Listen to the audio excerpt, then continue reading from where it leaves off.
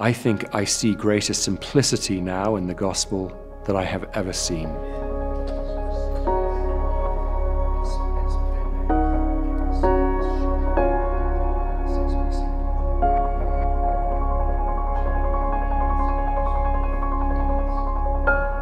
As a convert, I would say that it adds to my shock and the very shaking nature of this call.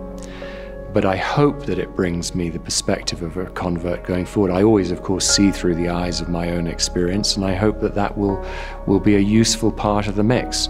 Acknowledging, of course, that by some degree, we're all converts.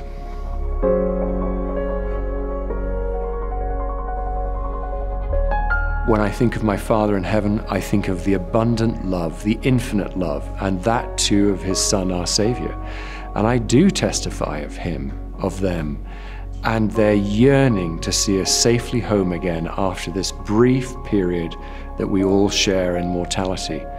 And I'm so happy that I can get to try to be better at expressing that and sharing it here and all around the world as I move forward. To anyone who's hurting, feeling alone, feeling forgotten, I pray that you will find peace from the source of all peace. From the love of your Father in heaven who adores you, believe it or not, from His Son, our Savior, who will put all of this right for you. And I hope soon, but certainly ultimately. That's my wish, and it's also my promise.